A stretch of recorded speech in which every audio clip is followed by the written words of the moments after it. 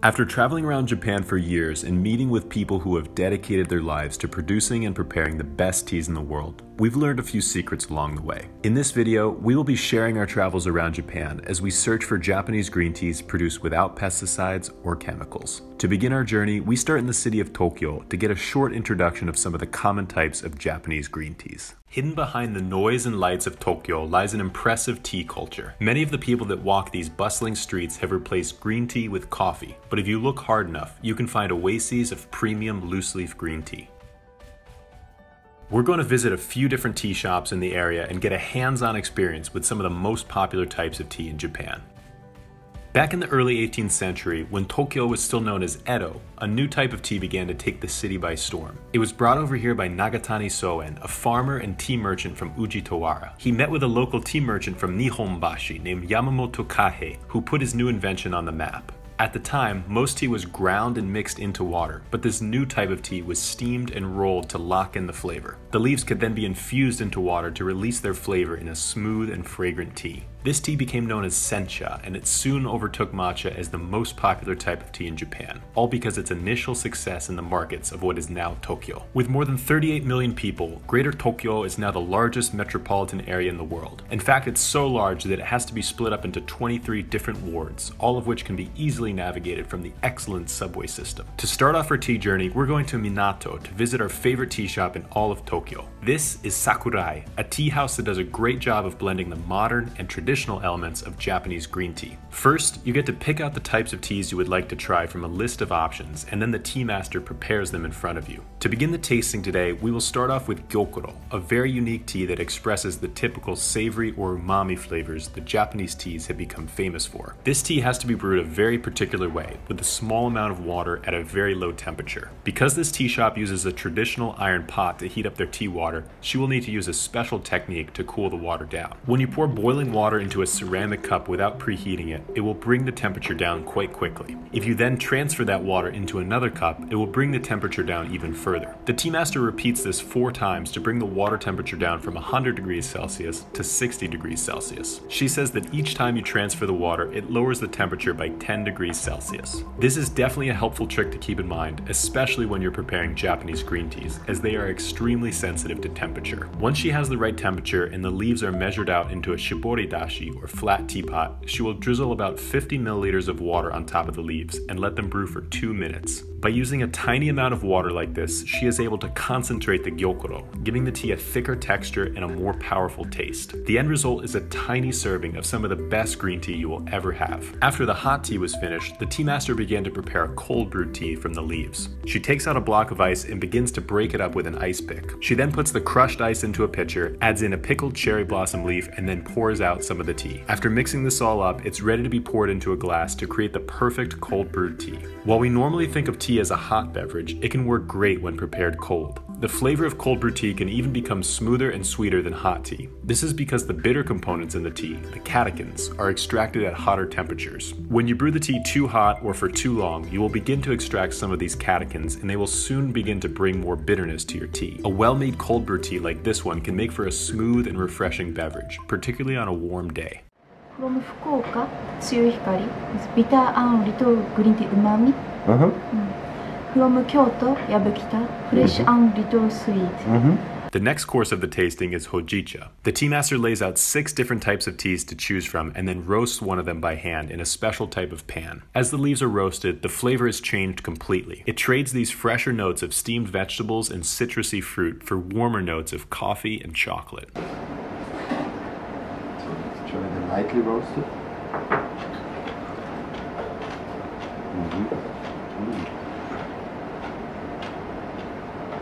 You have a lot of cereally note, bitterness also coming. It's very interesting, so you have some kind of bitterness, but it's a very light, there's only a small kind of flavor of this roasted flavor, of this earthy flavor as well, so it stays very light. And now let's go for the darker roasted, or medium roast.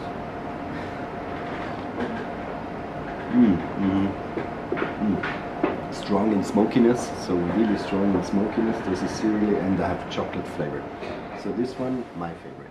Although hojicha has a very dark color, it is still considered to be a type of green tea. Almost all tea produced in Japan is green tea, but there are some great Japanese oolong and black teas out there, and we will be getting a chance to try one of these next. Black teas are made from fully oxidized tea leaves, which gives them a flavor quite different than green tea. So this is black tea.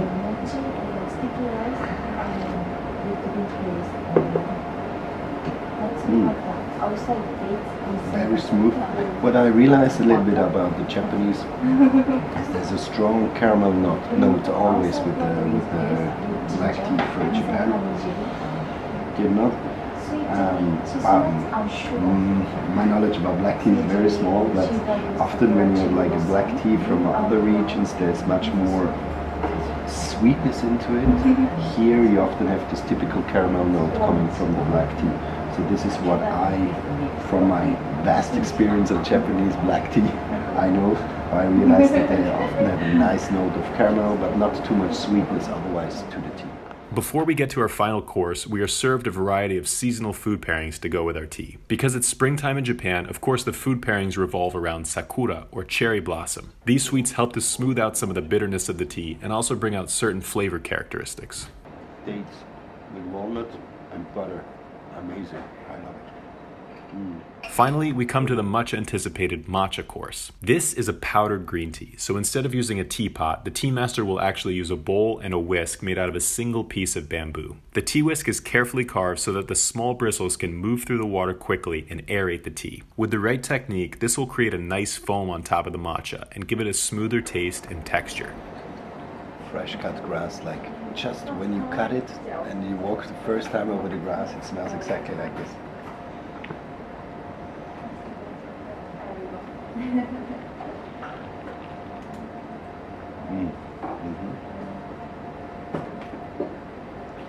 It's a very light, very light matcha. There's a little bit of astringency to it, but it's a light one, so it's not a lot of sweetness developing. So I expected it to be a little bit stronger, but it is a light one, so it's more fresher, like a summer matcha, you might say. To expand our palate for Japanese green tea, we want to try as many different types of tea as possible here in Tokyo. We heard there was a great tea shop called Higashiya that serves a wide variety of different tea types. So we hopped on the train and headed off to Ginza, home of some of Japan's most high-end shopping streets.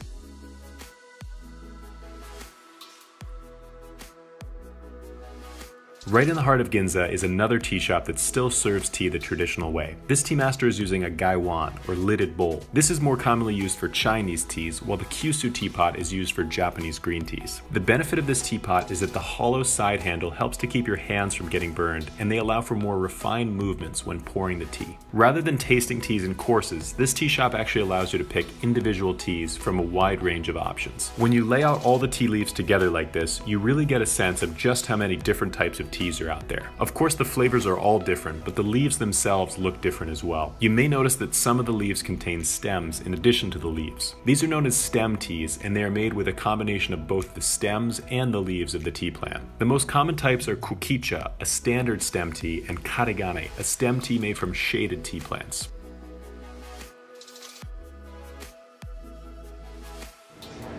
That's completely different to the one yesterday, yeah?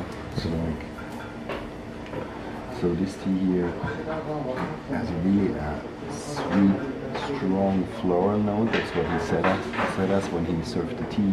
It's really that's the most sweet tea they have.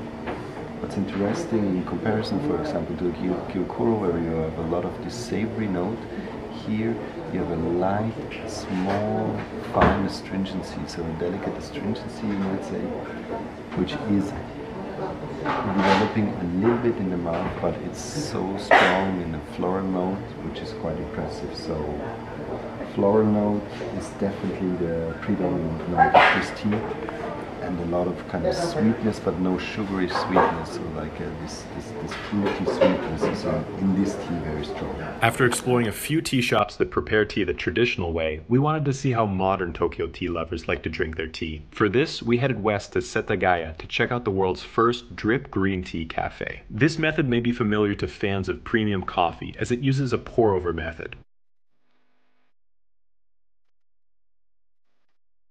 The tea leaves are placed into this ceramic cone, which is tapered off towards the bottom, and then it's stopped by this wooden stopper. After pouring the water and waiting a few seconds, the tea master pulls this cone up and the tea begins to flow into the cup below. Because the leaves are in contact with the water for only a short amount of time, the extraction is lighter and sweeter, and the tea pairs beautifully with this daifuku, a sweet made from rice dough filled with anko or sweet azuki bean paste. The tea master infuses the leaves 3 times to fully extract the flavor. In general, Japanese green tea leaves can be brewed 3 times or more, and each infusion is different. The first infusion tends to be the sweetest and most complex in flavor, while the second one develops more of these strong steamed vegetable notes. By the third infusion, the tea still provides a lot of good flavors, but the intensity becomes much milder. To improve the flavor, the tea master actually adds toasted rice to the tea leaves before infusing it a 3rd time. Tea leaves and toasted rice is actually a very popular type of blended tea called genmaicha, or toasted rice tea. This started out as a way to conserve tea leaves during times of famine, but it has actually become a well-appreciated green tea in its own right. To see modern tea culture at its finest, we would need to head to Shibuya, home of the busiest crosswalk in the world.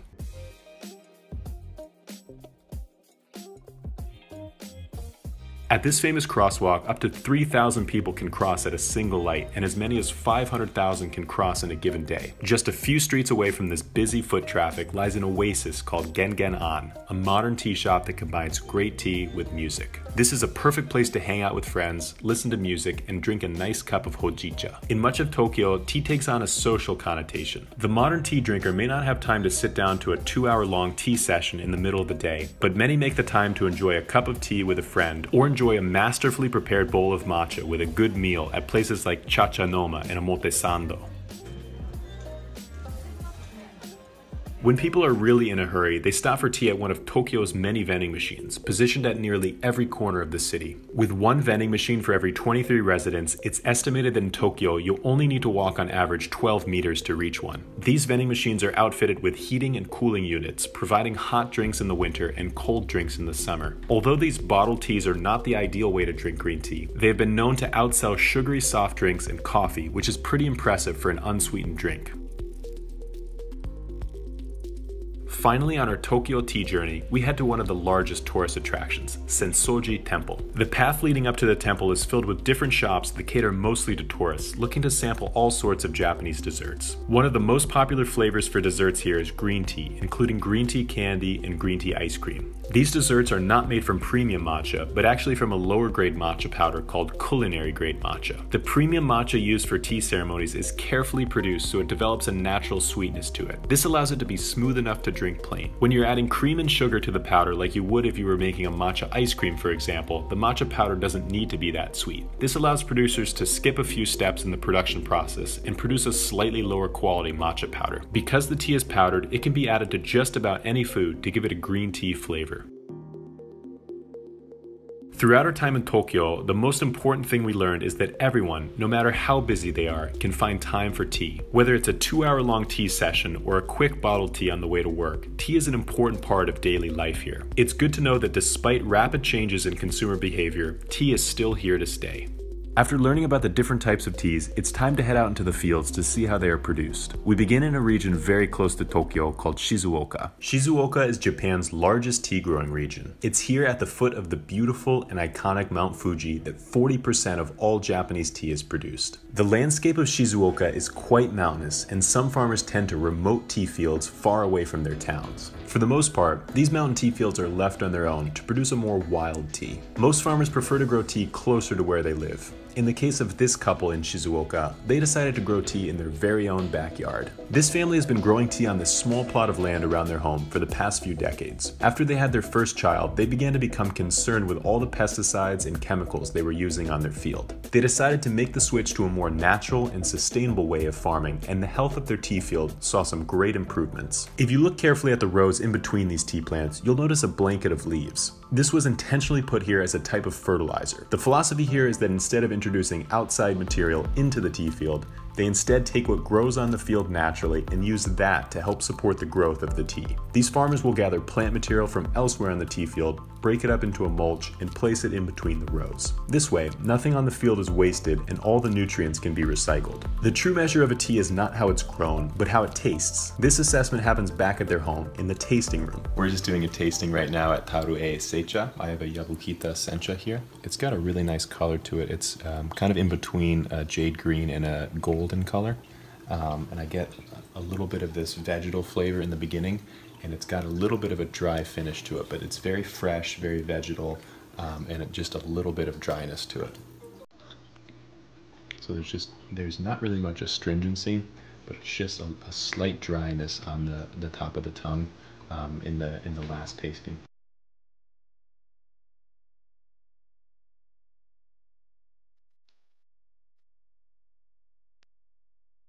On this field, they produce multiple types of sencha, as well as a hojicha and a black tea. 70% of the tea produced in Japan is green tea, although there are a few farmers in this area that produce black teas, known as kocha. These tea leaves are allowed to oxidize fully after being picked, giving them a darker color and a warmer flavor profile. This family is also experimenting with grinding tea leaves to make matcha, or powdered tea. This powdered tea is mixed into a bowl using a bamboo whisk, or chasen. The purpose of whisking is to create this nice foam on top, to give the tea a creamier texture and taste.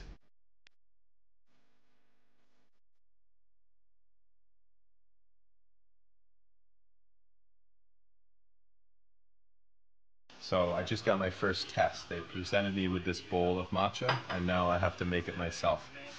So there are some crumbs in here. So the first thing I'm going to do is make sure that I break all those up, and then after I've scraped off the sides, I'm going to do a little M shape here. So basically what I'm doing right now is I'm aerating the matcha. So this is going to give it a smoother mouthfeel and a creamier taste. So you can see you got these very small bubbles here, and that's really what you want. You want it to be have a lot of air in there, but not very big bubbles. You want the bubbles to be really small, so it tastes almost like a latte.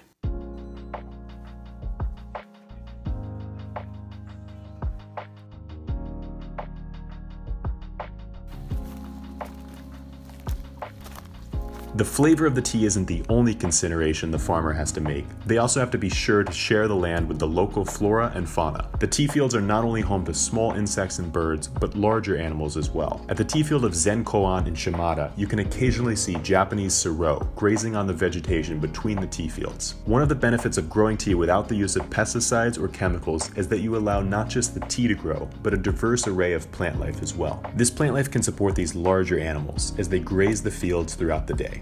So those animals that you just saw were coming here to feast on some of the foliage. So like as you can see here, this is something that some of the wild animals would come around to eat. There's also some wild pigs that will actually dig through this soil and eat some of the earthworms and grubs from the soil. So as you can see here, we're really deep in the countryside. This is not those flat manicured fields that you see elsewhere. This really is part of nature.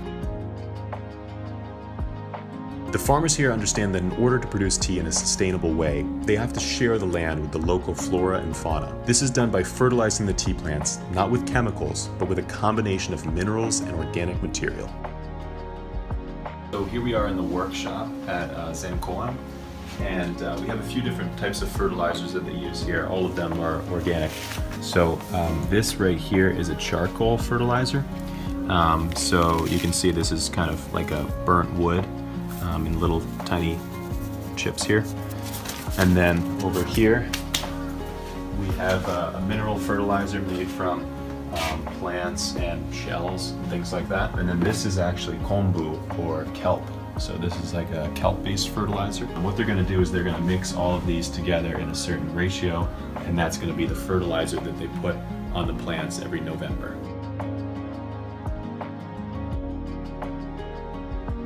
Shizuoka is a large region producing many different types of teas, but like all regions, it has its specialties. A majority of the tea produced in Shizuoka is sencha, a basic Japanese green tea made from steamed leaves. This region is also well known for its fukumushi sencha, or deep steam sencha. This tea is easy to spot for its vibrant green color and its strong vegetal taste profile. To make this tea, the leaves need to be steamed for a longer time, about 30 seconds or more. This breaks down the leaf and allows more of it to flow into the cup. This was a relatively modern invention, dating back to the 20th century. At the time, a lot of the tea produced here was found to be slightly bitter. Farmers found that by steaming the tea for a longer time, they could actually smooth out the flavor and make it more enjoyable. At the farm of Mr. Masuda, the farmers produce a whole variety of teas, including these deep steamed fukumushi teas. Today they will be testing their teas to see which ones exhibit the qualities that are most desirable in Japanese green tea. Japanese tea is not good if served with hot water,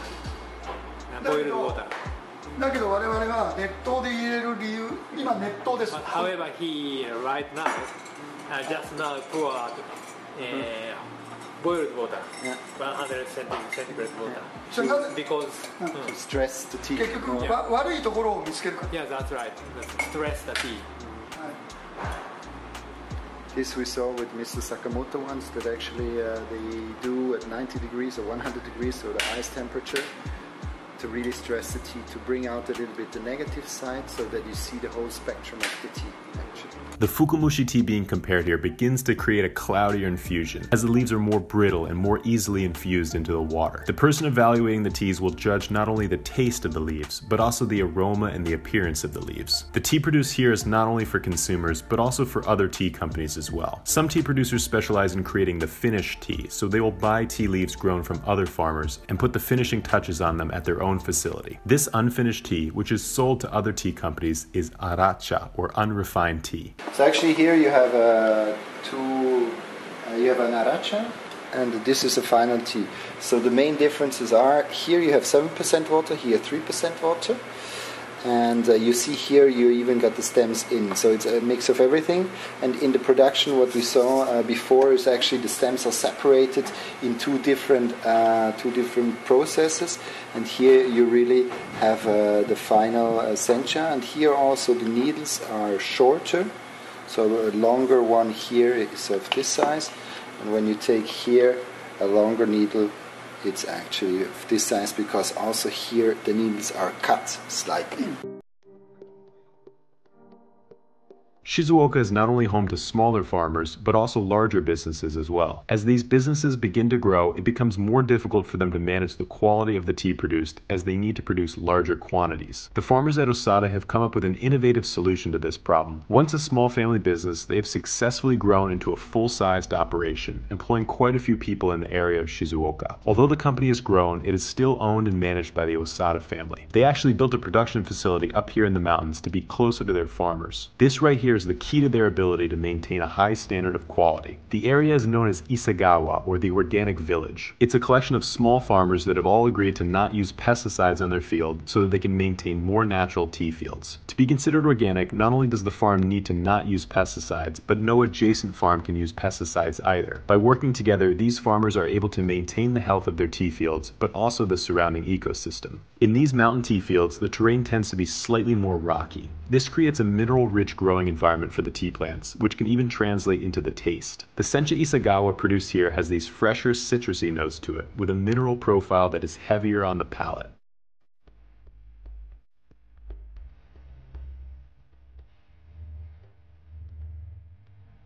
Although the demand for tea is quite high, there are signs that it may be beginning to slow down. The sad truth is that the younger generations are less interested in loose-leaf tea produced the traditional way and find it tough to resist the convenience of bottled tea and coffee. As the awareness and appreciation for premium green tea declines, it becomes more difficult for farmers to make a living producing tea using these careful techniques.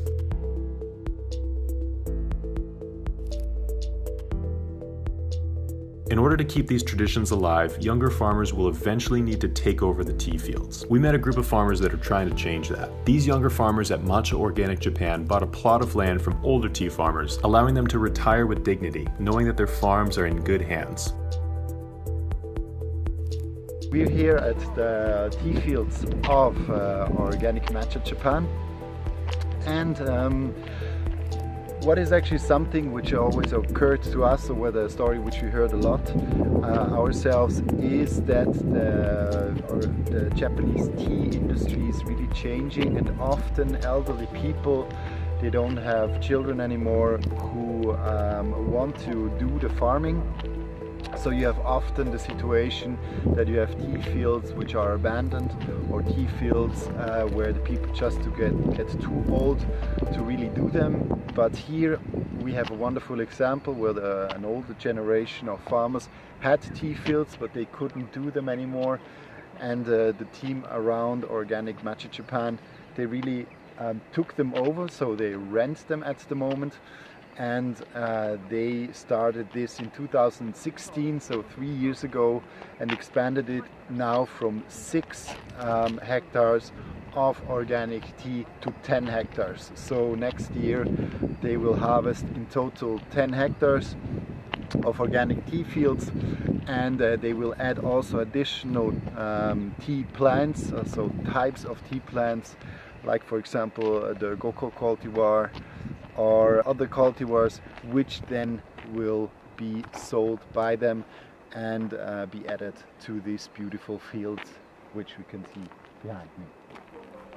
Although the tea industry faces many challenges, the farmers in Shizuoka are well equipped to handle them. The men and women that grow tea here are talented, capable, but most importantly, they care greatly for the land that they look after. You can really see the level of thought that they put into everything they do, and it really shows in the tea they produce. After learning about how tea is produced, it's time to take a quick break to learn a little bit about the history of tea in Japan. For this, we head west to the city of Kyoto. Kyoto is considered by many to be the cultural heart of Japan. While it doesn't have the largest population, it more than makes up for it with its rich history and impressive list of World Heritage Sites.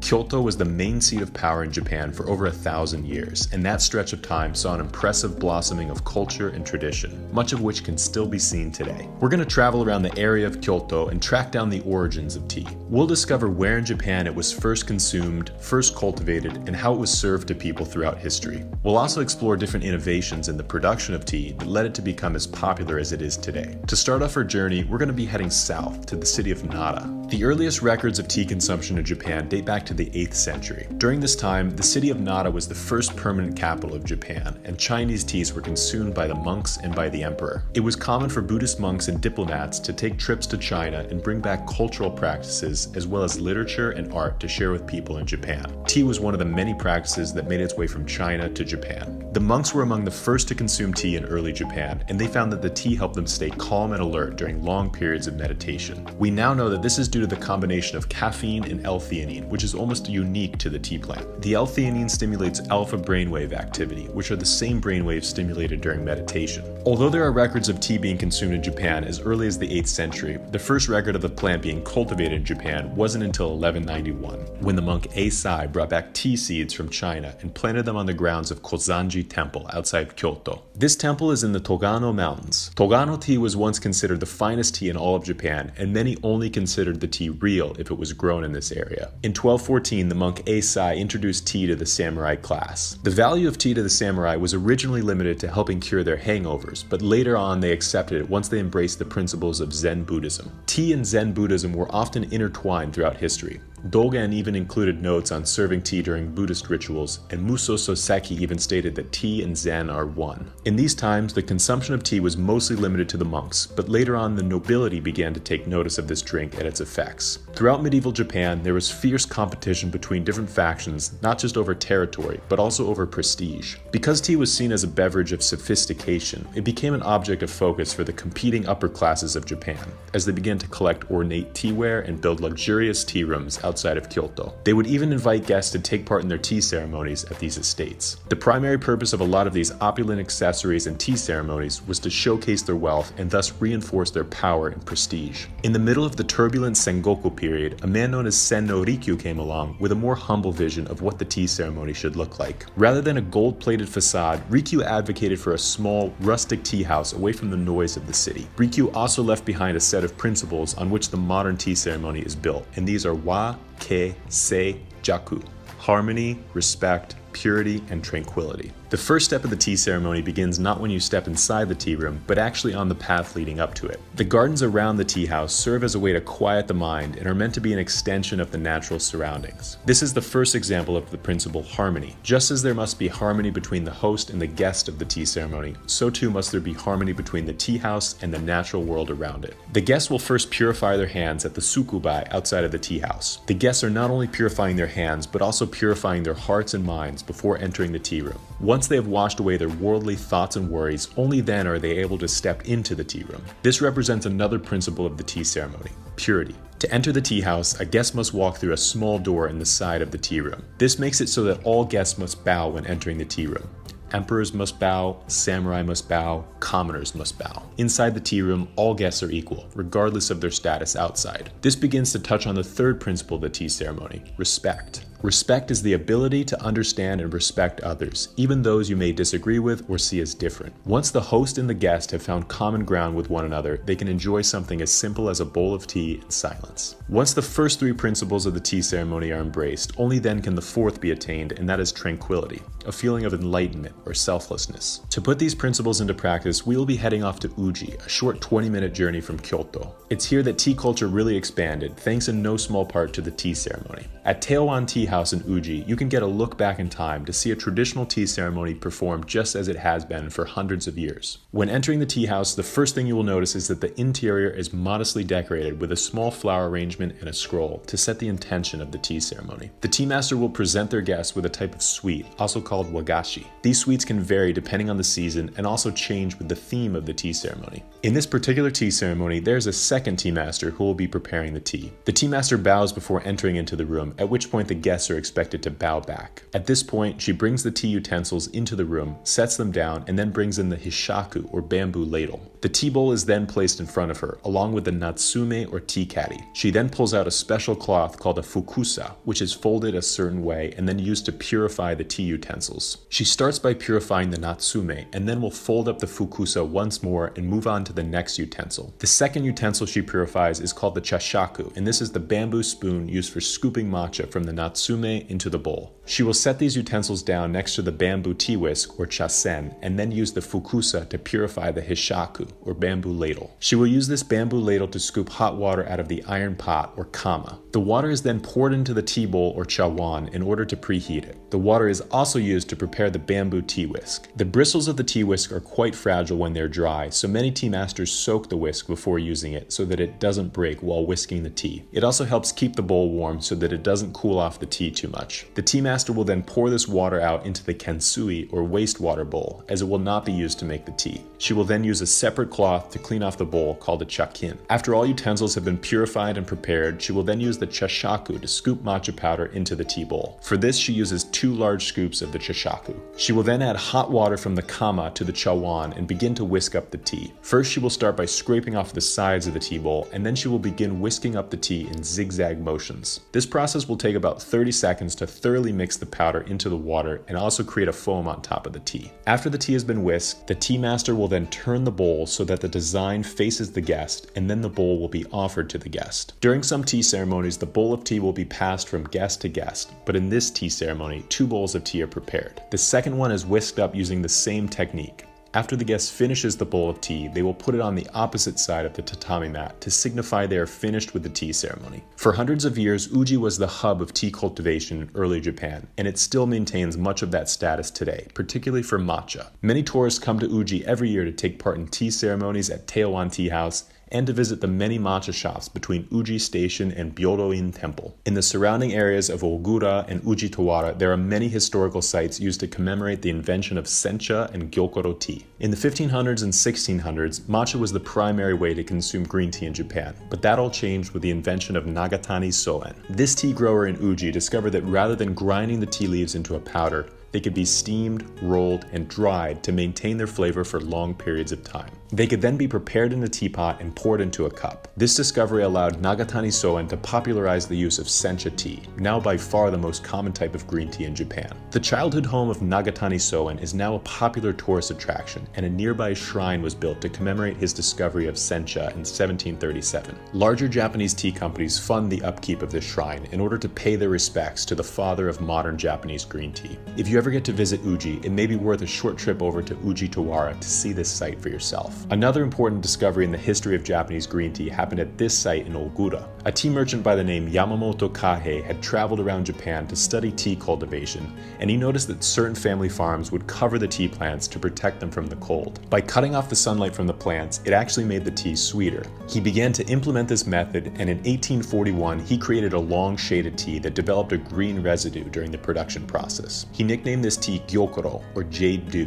Gyokoro became famous for its trademark sweet and savory flavor, and this sparked a renaissance in the production of Japanese green teas. Farmers now could experiment with different levels of shading, different steaming, rolling, and drying techniques to create the wide array of tea varieties we see today. In the early 20th century, another important tea production method was created, and that was roasting. This practice began in Kyoto and later spread out to all of Japan. By roasting the teas, farmers and producers were able to create a completely unique tasting experience, playing off of these warmer notes of coffee, caramel, and chocolate. Starting in the mid-20th century, the tea production process in Japan became much more industrialized. The harvesting of the tea could be done by machine, and so could the steaming, rolling, and drying. This allows the farmers to produce tea more efficiently with less manual labor. Certain tea factories in Japan are almost completely automated, taking in fresh leaves and moving them through the production with a series of conveyor belts. With all this modern innovation, there are still a few farmers who continue to produce tea the more traditional way, on small plots of land in the countryside. To meet one of these farmers, we head south of the city to the small town of Shizuoka to meet a farmer that is embracing the old way of tea.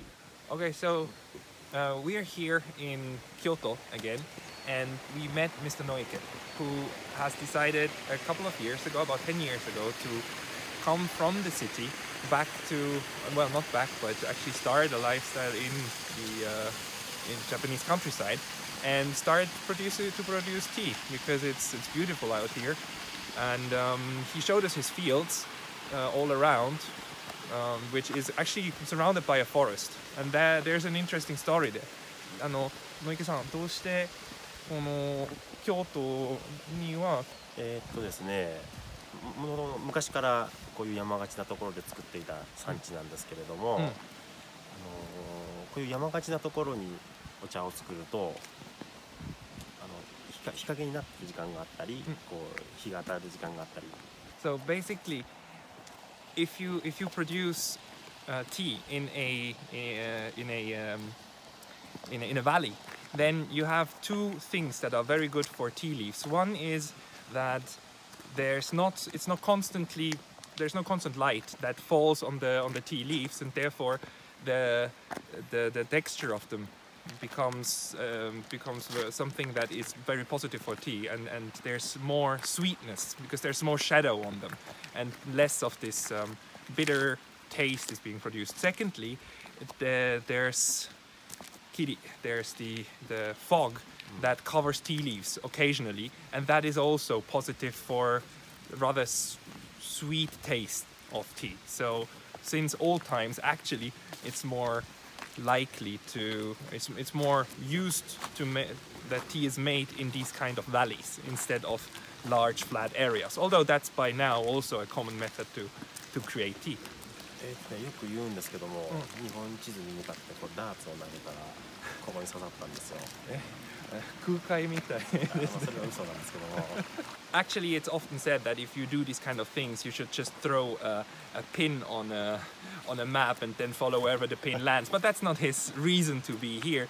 He was a university student when he came for the first time here, more by chance, in order to work on a farm, on a tea farm, and then he just liked it and decided to stay and worked as a part-time job with farmers, and then he's actually a farming spin-off of somebody else who worked here, with whom he worked before, and now he has his own land, about 1 hectare.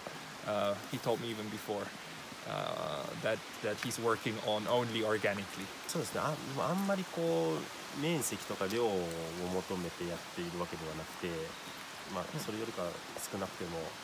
Okay, he doesn't necessarily want to produce more tea in the future on more fields, but rather stay small and produce good and tasty tea with the with what he's got at the moment. No matter how much time passes, there are still lessons to be learned by doing things the old way. Sometimes it's best to remove our modern distractions and embrace a simpler life, whether that be moving out into the countryside and enjoying a slower pace, or just taking the time to sit in silence and sip a bowl of tea every once in a while. Throughout our journey in Kyoto, we have seen tea transform and reach every strata of Japanese society. What was once only consumed in the temples around Kyoto is now enjoyed all over Japan. By understanding the journey that tea has taken over the years and all the work that went into making it what it is today has really led us to an even greater appreciation of the drink and what it represents. We continue our tea journey by heading south of the main Japanese island of Honshu to the smaller island of Kyushu. In the southern island of Kyushu, the tea farmers benefit from warm subtropical climates and rich fertile soils. When exploring this area, you'll notice a diverse array of different tea varieties. This is because the winters here are much milder, meaning that more delicate types of tea plants are able to be grown without being damaged by the frost.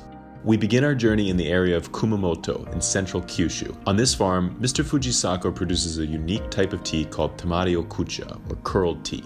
So we're here at the tea field of Satoru Fujisako in Kumamoto, and what we see here behind us is actually a tea field where he creates his two most expensive and most valuable tea.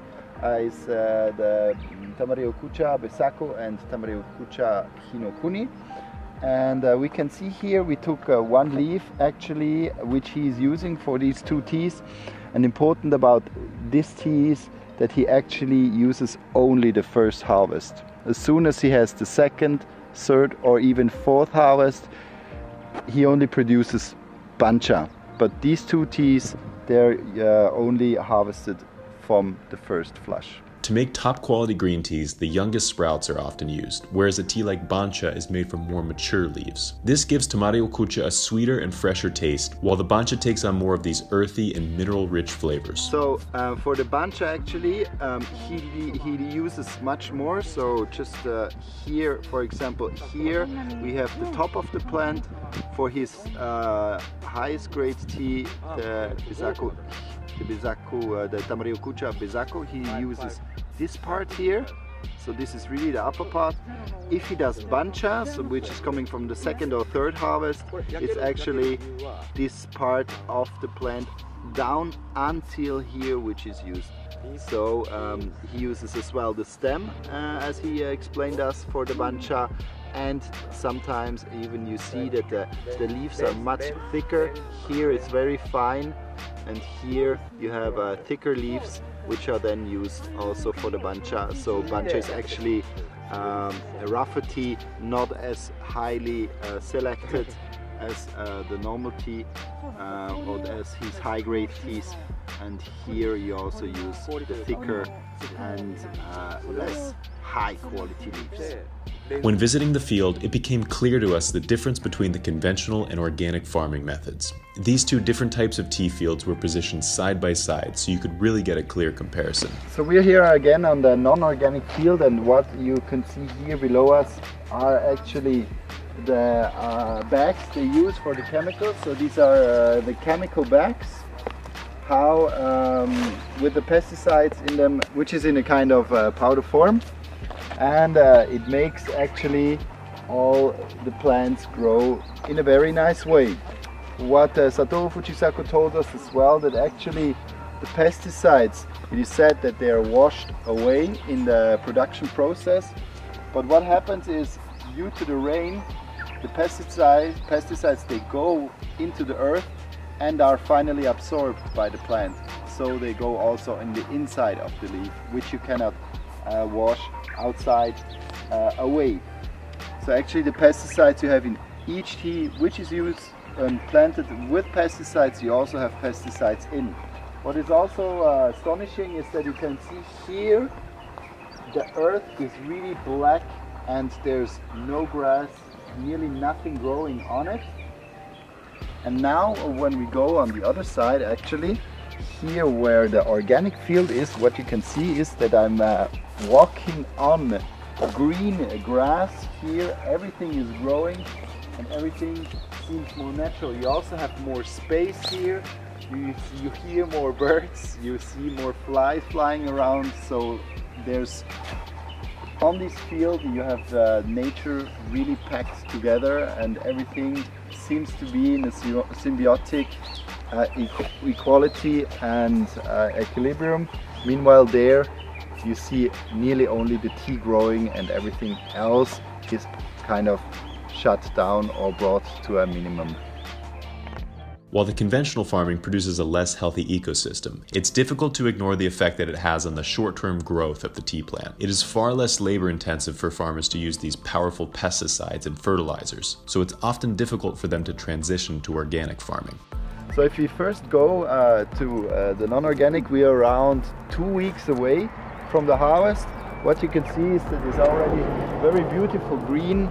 The sprouts are already nicely developed, so what I would pick here are the three upper parts, and they're really finely developed. So here we are very close to the final harvest on the non-organic field. What we also can see is that actually the earth is pretty hard and more solid than with now the organic farm. What we can see here is now the organic field. So already the color is different. It's not so greenish.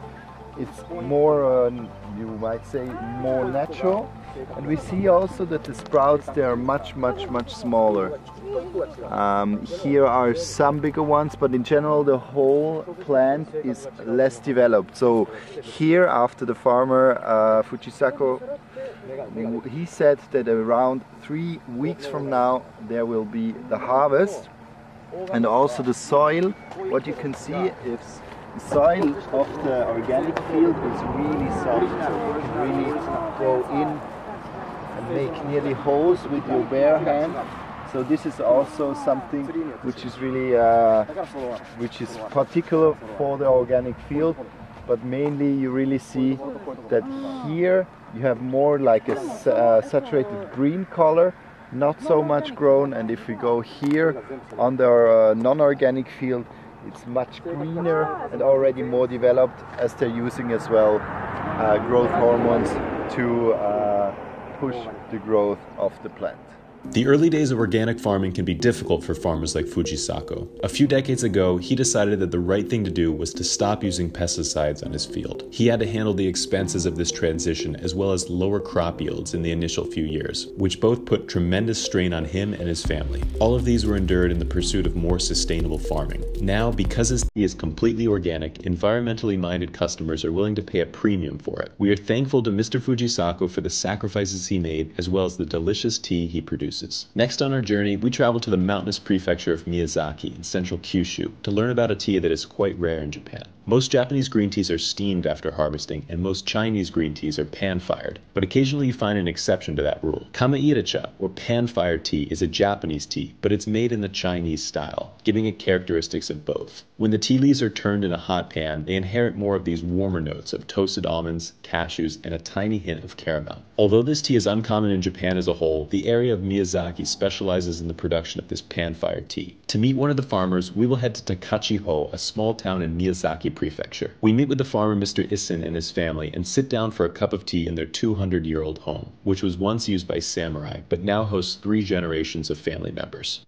So we are here in an ancient house of the farmer Isen, and what you can see here is actually a door, and this part here, so this piece of wood is made out of one tree. So this is one big tree, and they made just a very fine part out of this one here, and you can really see that this is the stem.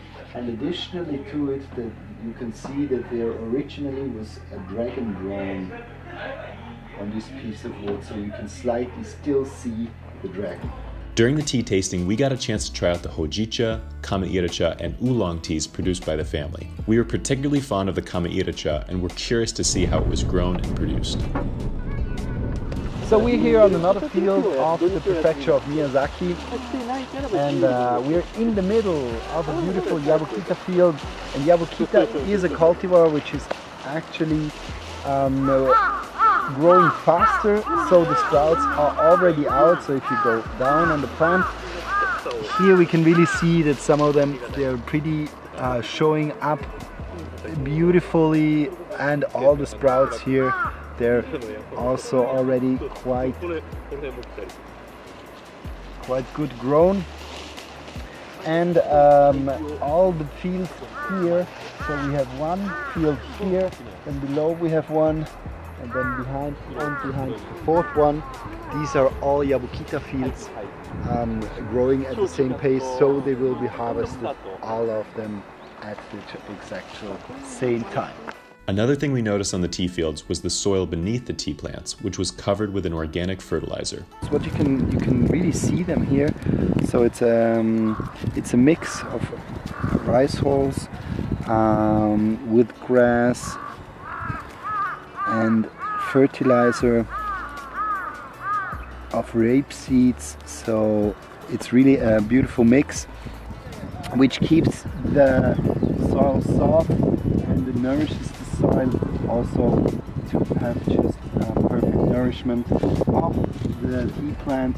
And finally, this creates then the beautiful taste of the first harvest of the ichibacha. Because organic farmers don't use conventional fertilizers, they often end up making their own out of natural ingredients they find on the farm. In the case of Mr. Issen, he will combine discarded rice hulls with organic grapeseed fertilizer to make a type of nutrient-rich mulch. This is the organic rapeseed fertilizer which is used on his fields, and this is one he purchases on the market.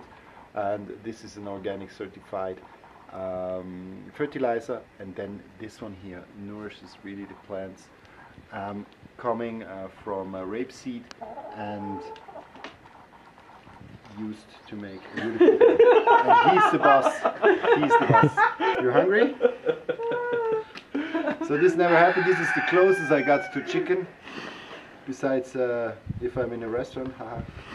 Real careful. But. So I got already two. And if I close it, you pick my food book. Yeah. After the tea plants are harvested, they are processed right here on his property. He set up a small production facility in his backyard so he and his family could keep a close eye on the roasting of the teas. Hello everybody, we are here at the Issei Kamairicha production. So what we will do now is just walk you through the whole production. So follow me. So, first step and most important step of the Kamairicha production is actually the Kamairicha oven. So this is the most important part here. When the leaves arrive, they are put first through the containers there, which you can see there, over there, and then they just put up here over this part in the machine here on the right, and then coming slowly but surely into the oven, falling down here, and then coming in this part here, where actually the oven is heated up to 350 degrees Celsius, and you got a tube inside where the leaf, they're just turned with this tube, and the metal really gets to 350 degrees up. Then in a second step they get through this tube to the upper part. The upper part here is then again 200 degrees hot, and they have kind of a second slight roasting of the leaves, always turned, still containing a lot of moisture, but getting really here slightly roasted in this part, and then coming into the next steps. The next steps, they are mainly made through turning of the leaves, different kinds of turning. Once it's rolling, once is this brush turning as well, and with each step the moisture gets more and more out of the leaves, and with each step the leaves get drier and drier. So here we are maybe around 20% of moisture still in the leaves. So to just show you how it looks inside. So here really the leaves are pushed against the wood, so they lose with each turn more and more of its moisture. second part of heating. Here the oven is only around 150 degrees hot. And again, you can see there are stones with a flame, so these are small ovens giving again this slightly roasted flavor of the kamairicha. And this is really the last part where you also have the separation of hojicha. So hojicha is really roasted tea, or the kamairicha, which is slightly roasted tea. So when I just open this here up, so this is actually a pan which is heated up to around 100 degrees when it is open, 112 degrees when it is closed, and here the leaves staying just for 1 hour, and this gives it the final touch of this slightly roasted taste. And when you want to do hojicha, you just go up to 140 degrees, and then you're gonna get this dark roasted and nearly chocolatey flavor then out of the hojicha, and these then give the two different teas.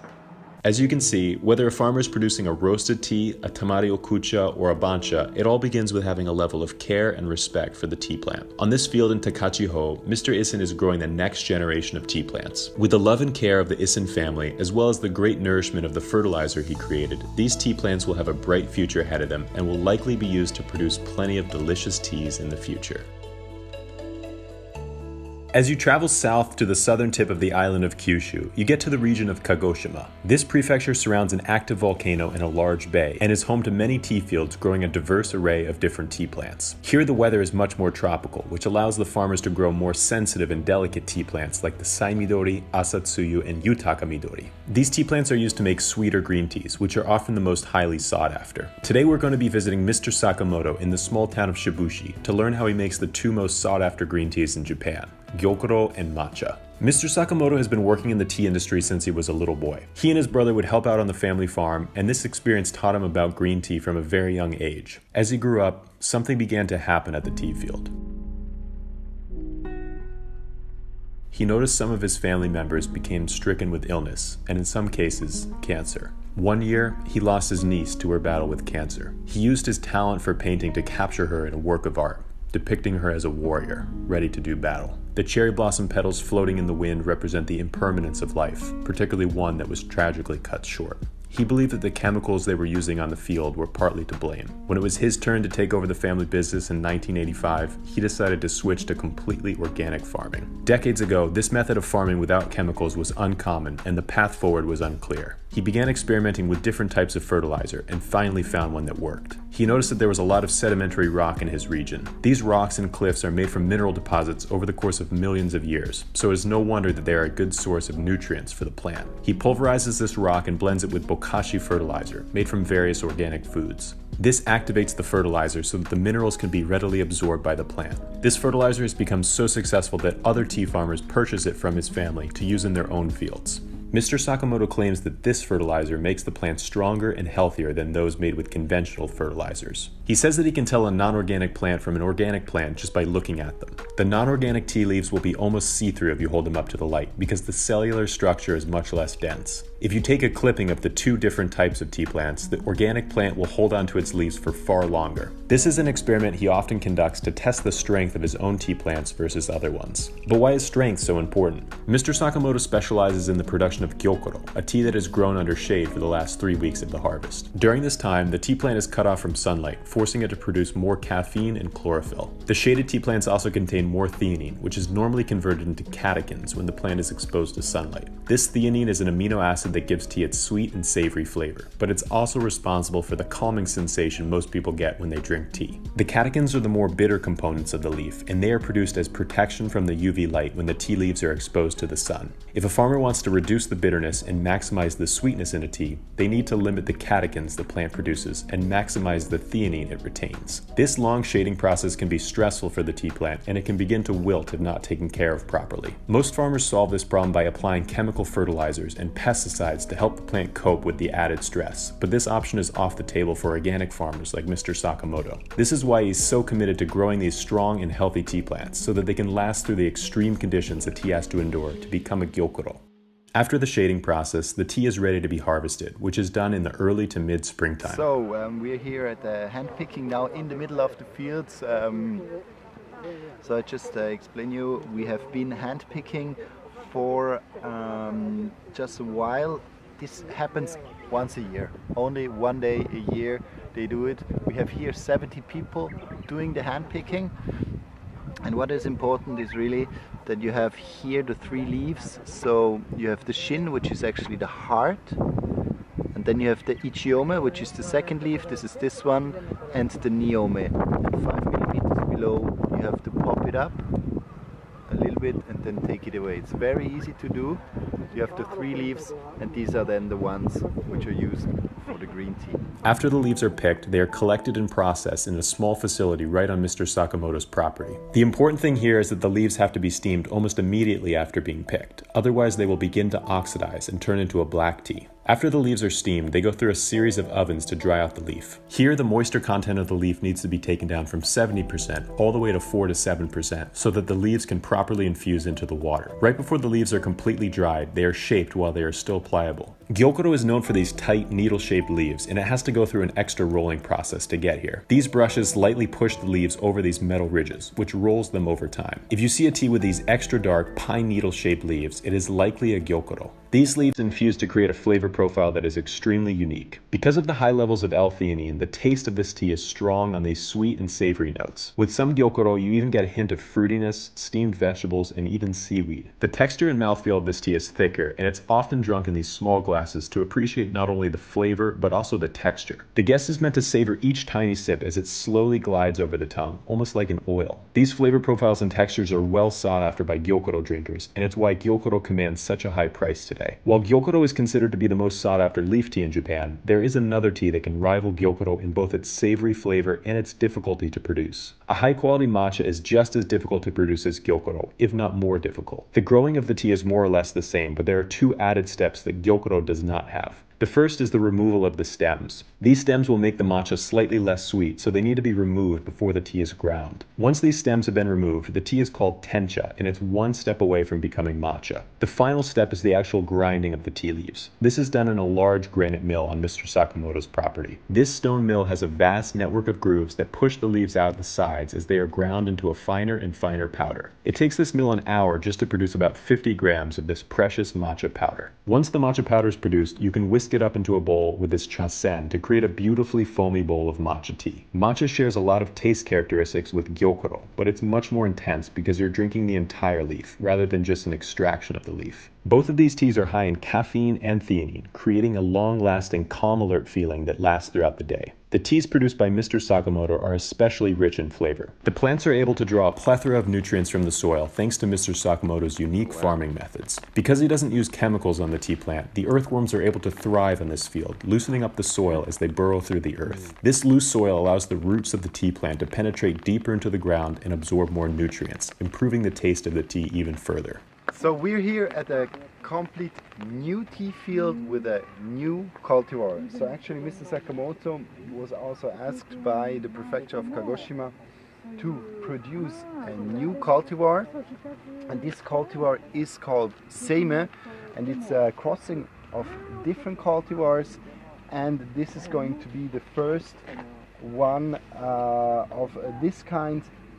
First harvest will be in around 3 years, so these plants, as you can see, they're very young, they're very new. This one has age of 1 year, so really small at the moment, but it will grow further and further, and then in 3 years, when we are back in 3 years, we're gonna see the first harvest of the Seime cultivar, which is a complete new creation by Mr. Sakamoto. After touring the fields, Mr. Sakamoto pours a cold brewed Saimidori Gyokuro for us. This tea is made from a special tea cultivar that produces a lighter and sweeter taste. So after visiting the tea fields of Mr. Sakamoto, we finally get to drink a cold brew Gyokuro, Chamejin, and we got a Sakura Moji.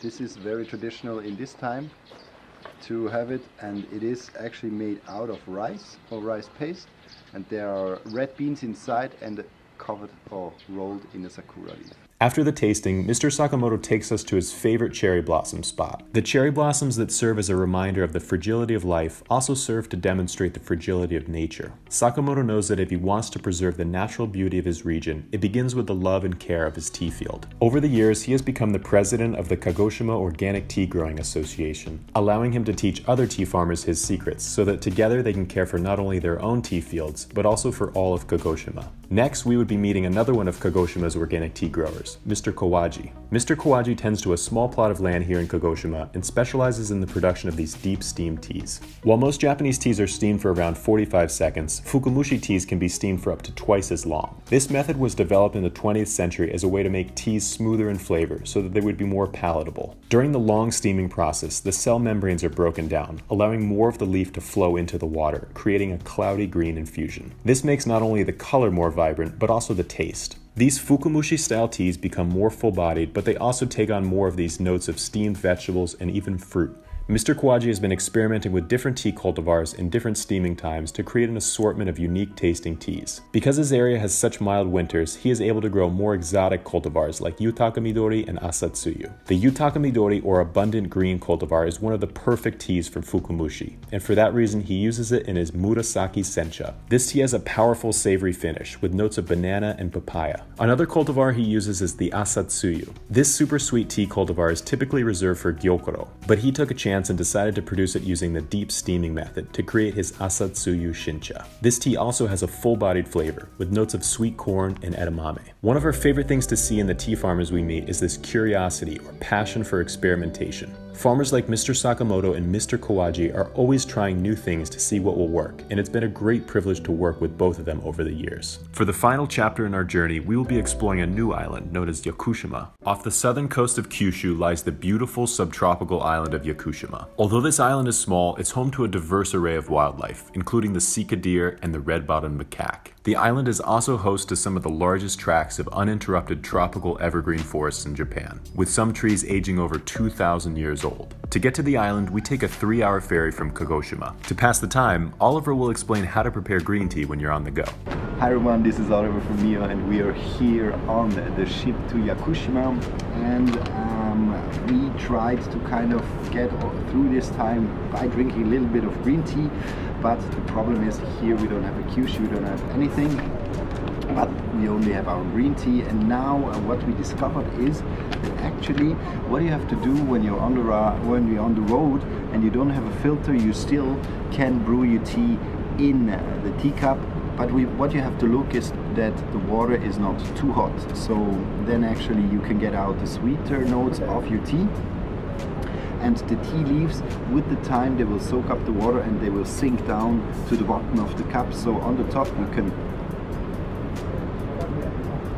sip easily your tea. It doesn't get too astringent due to the fact that the water is not too hot. So if you're ever in desperation for a good green tea and you only have your green tea leaves but you don't have a Kyushu, don't panic. You can do this type of brewing. It's not the best brewing because still you have a little bit of astringency, but it is also a very good cup just to get over the time of a ride or of a waiting time outside of your own tea section. After arriving on the island, the first thing to do is rent a car so we can begin exploring the natural beauty. You like the color? I love the color. A trip to the island of Yakushima was the inspiration for Hayao Miyazaki's famous anime classic, Princess Mononoke, about the struggle between the spirits of the forest and the humans that consume its resources. After spending just a few hours among these forests, it's easy to see how such an idea could come to Miyazaki. On Yakushima, you can really feel the full extent of nature's beauty and how imperiled it is. There is a never-ending struggle between the demands for conservation and the demands for consumption, but the people that live on this island seem to have found a compromise for the time being. Almost half of the island gets its electricity from hydroelectric power, and it's far less common to use chemical farming here than in the rest of Japan. One of these organic farmers is Mr. Watanabe. He and his family have been growing tea on this field for over 30 years, and they are proud to say that this land has been used for nothing else besides organic tea cultivation. This field is in the middle of a beautiful pine forest that benefits from the unique climate of the island. So you can really see that we are here in the Yakushima tea farm, Mr. Watanabe, that it is an organic tea farm. Already there are plants growing all around the tea plants here. We have seen some wild strawberries growing also close to the plant. And what the family really does to really lift this cycle of the nature is that in the end of the year, instead of harvesting the last crop, so the last harvest, which is called autumn harvest or akibancha as well, they use it to nourish the plant again. So these final crops, they give it back to nature to really close the circle of the year, to close the circle of nature, to also really have the best tasting tea and to give the best nourishment to the plants. Organic tea cultivation is easier on the field of the Watanabe family because the heavy rainfall keeps the bugs away. Yakushima has some of the highest rainfall in all of Japan, and this makes it easy to farm without the use of pesticides. The other unique aspect of this island is its temperature. Although Yakushima is located in the far south, it's still quite cold. This pushes back the tea harvest so it's more consistent with the rest of Japan. As we arrive to the tea field, they are just now starting to cover the tea plants. So we're here now at the moment when they put the kabuse on the field, and this tea will be covered for around 10 days. And as you can see, they just roll it over the tea plant, and it's a very light material, so it will not damage the plant.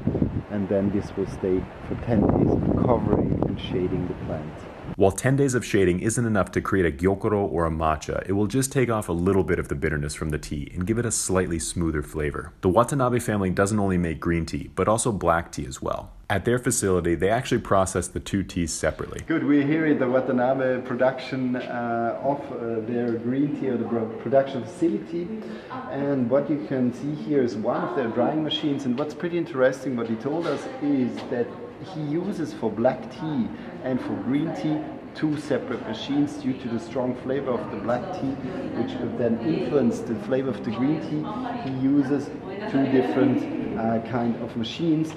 And what we have here down the aisle is really the drying process over several steps.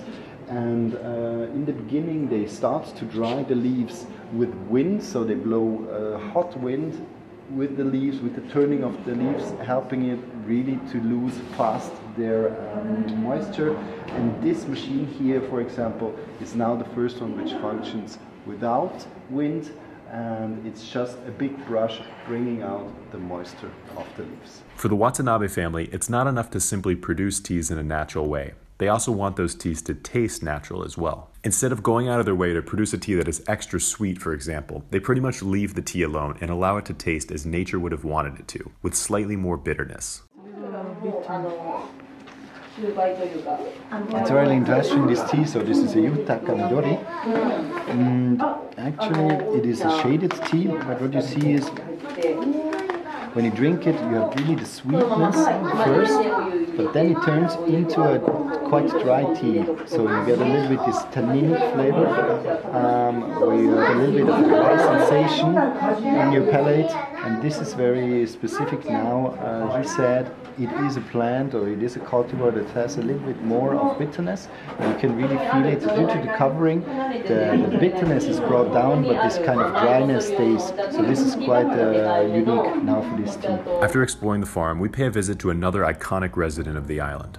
A famous potter named Masayuki Yamashita moved out of the city to enjoy a more peaceful life living in the forests of Yakushima. Here he gathers firewood for his kiln and crafts beautiful clay teaware and other decorative pottery. He even gathers coral and sands from the beaches of Yakushima to create a natural colored glaze for his pottery without using artificial dyes. What's pretty interesting is that he has to heat the oven up to 1300 degrees. So this is material which exactly at this temperature starts to melt, and as soon as the oven is ready, this will melt and will look like this, and then he knows that the oven is ready to put his clay sculptures, teapots or cups in the oven. Mr. Yamashita explains that depending on which type of pottery he is creating, it needs to be heated at a different temperature. This is achieved by arranging the unfinished clay in different parts of the kiln. They're actually all handmade, and you can see that they're really different in style, and each of them